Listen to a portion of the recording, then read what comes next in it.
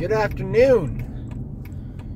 So today at outdoor school, I did something or had something happen that I have not only not experienced in the last 4 years of teaching outdoor school or attending outdoor school as a teacher, but also has not happened to me in my life in over 15 years. That's a safe estimate because I can't pinpoint the exact date. I know it's happened before, and I know it's been more than 15 years. It may have actually been more than 20 years since this has happened to me. I got a bee sting, and you can't even hardly see it anymore. There you go, right there. That's the bee sting. And I'm not saying that to draw attention to myself, like, oh, boo-hoo, poor Ben. No, but I haven't had a bee sting in a while. I've had shots, you know, injections, and same concept, but that thing really hurt. Like, it stung me, and I was like, oh, that's not right. I thought maybe I had scraped my arm on like the zipper of my sweatshirt or something. No, I looked down and there's a bee stuck to me, so I flicked him to go away, and then my arm just started really hurting and burning. You know, got all red, puffed up for a little while, and it, you know, goes away. But I can understand why the kids run from bees. I can't really understand why they run if they've never been stung. But if you have been stung, you know it hurts. But like I said, it's been between 15 and 20 years since I've been stung by a bee, or stung at all by anything. And it takes a little bit to be reminded of how much it hurts. But don't worry, I'm not allergic to bees. Didn't have a my girl situation or anything like that. Just, you know, the sting site got a little puffy and then went away. Still a little tender, but the stinger is not in there anymore. It's gone. It's good. We're safe.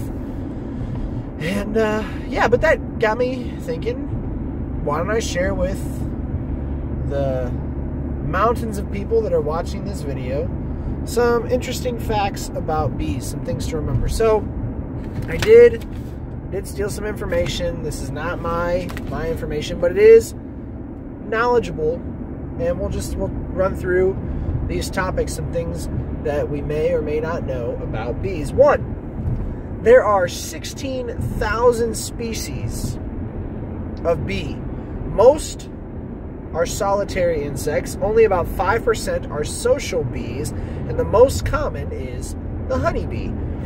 As many as 80,000 of them colonize in a single hive. Can you imagine sharing a house with 80,000 people or 79,999 other individuals? And I mean, I can't share a space with hardly like 30 individuals. Just like, I don't deal well with crowds, but to share the same space with 80,000 people or 80,000 other beings is just crazy. These are bees, obviously they're much smaller, but still the concept is the same. Number 2, drones, which are the male honeybees, live only for mating with the queen. That is, their sole job is to mate with the queen. If there's a shortage of food in the hive, the workers kick the drones out. So if food production is going down, then the for lack of a better term, the gigolo bees get kicked out of the house. It's like, hey, you're not doing anything helpful, so we'll see you later. You can come back when we need more workers. So that's kind of funny. Number 3, when the drones mate, they die afterward from a ruptured abdomen. Their belly explodes. Yeah,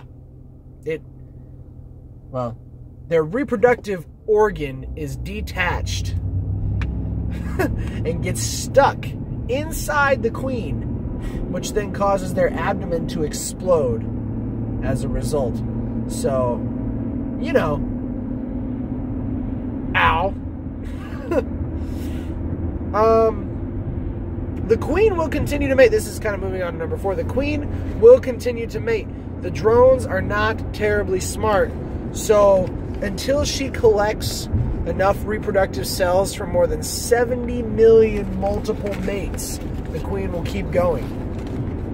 So these guys aren't catching on, apparently. Like, hey, that guy just died after he did his job. Guess it's my turn. Yep, that's fun. Number 5. The queen was actually known as the king until the late 1660s, when there was a Dutch scientist who dissected the hive's big bee and discovered ovaries. So there was a common understanding that it was actually a dude that was in charge, until this guy named Jan, or Jan, I guess, he's Dutch, Jan Swammerdam. That's a name. Jan Swammerdam discovered the ovaries in the hive coordinator, the queen, as it is now referred to. So, only, what? Between 300 and 400 years that the queen has been the queen. It used to be the king. It's fun to know. Number 6. Australian researchers discovered that honeybees can distinguish human faces. The insects were shown black and white pictures and given treats for the right answer. So bees know who they're looking for. Maybe that's why. Well, if that's the case, then this bee should not have stung me today, because I was defending him. The students were screaming and yelling and running. And I said, hey, if you don't bother him, he won't bother you. And he stings me. Now I know that bee was out to get me.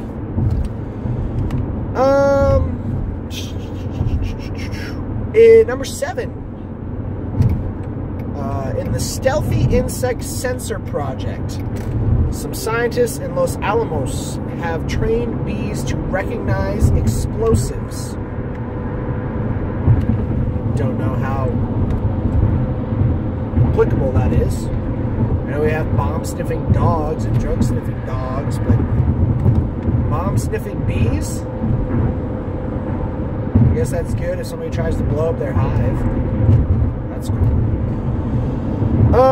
The term honeymoon, this is number 8. The term honeymoon is derived from an old Northern European custom in which newlyweds would consume a daily cup of mead made with fermented honey for a month. So, you know, moon being from new moon to new moon, 28 days. So that's the moon part, and then honey being the fermented honey in this drink that newlywed couples would drink together. Interesting. Now we just go on vacation. Number 9. No, back to number 8. So it'd be a lot cheaper. Just buy a month's worth of mead and put some honey in it. Be way cheaper than taking a cruise to the Bahamas, I'll tell you that much. By the end of the month, you might have enjoyed it just as much too. Who knows? Month-long honeymoon. Some people do that. Month-long honeymoon. Good for them. Number 9. The term bee's knees was coined by an American cartoonist named Tad Dorgan, who was also responsible for the phrase the cat's pajamas, the flea's eyebrows, the canary's tusks. And apparently, yes, we have no bananas. I don't know. I think that's a song. So I don't know if that's a phrase or a term that people use. Yes, we have no bananas. I don't know. Look it up. Number 10. During World War I, honey was used to treat the wounds of soldiers because it attracts and absorbs moisture, making it a valuable healing agent. So I guess the bees are being nice to you, because if they sting you, then you can use their honey to make it feel better. But they caused you the pain in the first place, so weigh your options, I guess. Number 11, honey never spoils ever. Yes, it may get a little gritty, may get that weird consistency, but it never goes bad. Fun fact, sugar doesn't spoil either unless it gets wet. So keep that one in mind. And honey is, primarily sugar anyway, so take that for what it's worth. Number 12, bumblebees can estimate time intervals. Researchers have found that the insects extend their tongues in tandem with the rhythm of a sweet reward. This aids in the hunt for nectar, whose availability waxes and wanes, means gets better or worse depending on the seasons, obviously. Sometimes we have more nectar because there are more flowers, other times we don't. So, I guess, great. Bumblebees have rhythm. We knew that if you've ever watched the Magic School Bus. They do a whole episode on how bees dance to communicate. Alright, this next one's going to be fun. I can't read this word. Number 13. Melitosphex burmensis. Recently found preserved in amber in a mine in northern Myanmar, is the oldest bee known. It lived 100 million years ago. So I guess that's the genus and species of a certain bee. Melitosphex burmensis. If nothing else, you learned a new word. Melitosphex. That's a fun one. Melitosphex. Try saying it. Go ahead. Yeah, see, it's fun. Number 14. After he had pioneered the laws of genetics of pea plants, Austrian monk Gregor Mendel bred a strain of hybrid bees. Unfortunately, they were so vicious he had to kill them. Sorry, Gregor. I wonder what they were a hybrid of. Like, just multiple species of bee, or like bee mixed with housefly? Who knows?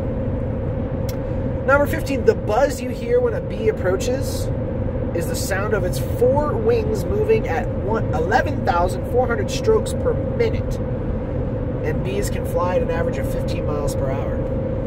So you got to run pretty fast to avoid a bee. Ouch. 11,400 strokes per minute. Can you imagine? Like, even if you just had to tap your finger, 11,400 times in a minute. That's what a bee is. And it's got 4 wings, so who knows? 16. Nope. Yep, 16. The newly hatched queen immediately kills all the other hatched and unhatched queens in the hive. So the fastest queen to get out of the larva stage gets to kill all the competition. I don't know if that's a fair fight. 17. The honey boogie. In 1943. Oh, wow. This is going to be fun. Alright, hang on. Okay, so I'm going to pause the bee facts for a second, because I am stuck in traffic at a construction zone on the interstate. Now, construction on the interstate is annoying anyway. But what makes this more annoying is that it's literally just a quarter mile, like less than a quarter mile of construction. They close one lane for less than a quarter of a mile. And yes, the speed gets down to like 45 miles per hour when you're crossing, like passing right in front of the workers. So I get that we can go a little slower, but there's no reason for me to be at a full stop on the interstate. It's not like a big construction site. I don't understand why traffic has to back up. Like, get into the lane that's not closed and drive. A bee can figure it out. Goodness gracious. Alright, we'll continue in just a second. So, another fun fact, it says speed limit 45, which means you're allowed to go 45 miles per hour. They're equipped for that. I'm traveling at 15, so a bee could fly as fast as I'm going right now on the interstate. I just entered the construction section, by the way. And in about 12 seconds, I'm going to be passing the workers. Again, going 15 miles per hour. So, passing. There's the workers. Hi, guys. All right. And through the construction. You see how short that was? Literally doesn't take, I mean, at 15, 20 miles an hour, it takes about less than a minute to get through the section. And we had to stop traffic for it. Absolutely ridiculous. Anyway, moving on. In 1943, an Australian zoologist named Carl von Frisch, I don't know, published a study on the dances that bees perform to alert their fellow workers. If they dance in a round pattern, it means their food is close. If they dance in a waggle pattern, it means that the food is far away. Again, Magic School Bus. Search it up. Talks all about it. Number 18. Worker bees have strictly regimented roles within the hive, including that of undertakers who drag their dead siblings from the hive. So any dead bees. So that queen. Now, this is a good question. So the queen kills all the other hatched queens, plus all the unhatched queens. Well, these worker bees have to drag out their dead siblings, but technically the queens wouldn't be their siblings, they'd be their moms? Ooh, bee families are dysfunctional. Okay. Number 19, only 2 more left. Almost done. It's a lot longer than I thought it was going to be. Number 19, on it. The April 1984 Challenger flight, there were 3,300 bees housed in a special confining box, and they actually adapted perfectly to the zero-gravity situation and built a nearly normal honeycomb, but they didn't go to the bathroom. Since bees excrete only outside the hive, they held it in for 7 days because they couldn't leave the hive, they were confined to it. And a NASA spokesperson said the space hive was just as clean as a pin. That's a quote. I don't know how clean pins usually are, but awesome. Number 20, last one. According to an old wives' tale, these are great. A bee entering your house means a visitor is on its way or on their way. And if you kill the bee, the visitor will not be a pleasant one. So, any unexpected bees, invite them in for a snack, I guess. I wouldn't serve them honey, though. I would not. They probably wouldn't like that very much. All right, that's all I have to say about bees. Like I said, my arm is feeling just fine. No difficulty breathing, no puffiness, no swelling. So I'll see you tomorrow.